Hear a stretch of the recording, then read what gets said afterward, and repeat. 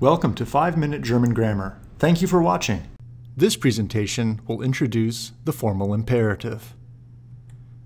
German verbs have three moods: the indicative, the imperative, and the subjunctive.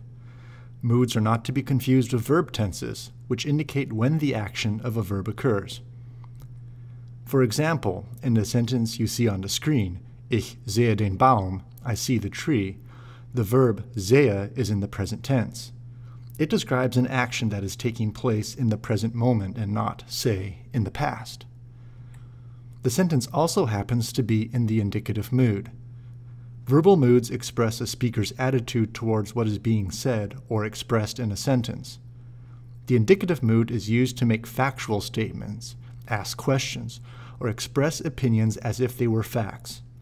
The use of the indicative mood here expresses the fact that, indeed, I am seeing a tree.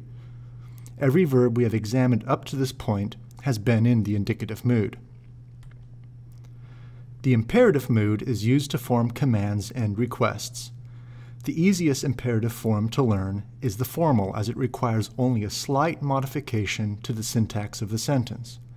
For example, the sentence you see here, Sie lesen das Buch, you read the book, is in the indicative mood as it reports on the action of the subject. To make this statement into a command, you simply need to put the verb in the first position, the formal pronoun Sie in the second position, and add an exclamation point. Lesen Sie das Buch, read the book.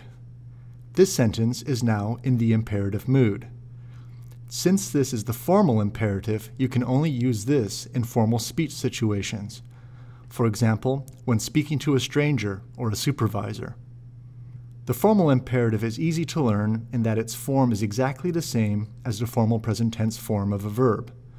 The only exception to this rule is the verb sein, to be, which has irregular imperative forms. The formal imperative form, as you see here, is sein, as in, seien Sie vorsichtig, be careful.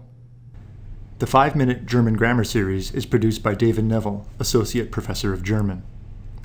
The videos, scripts, and lecture slides are released under a Creative Commons Attribution, Non-Commercial, Share Alike 4.0 International License. Don't be a square, remix and share.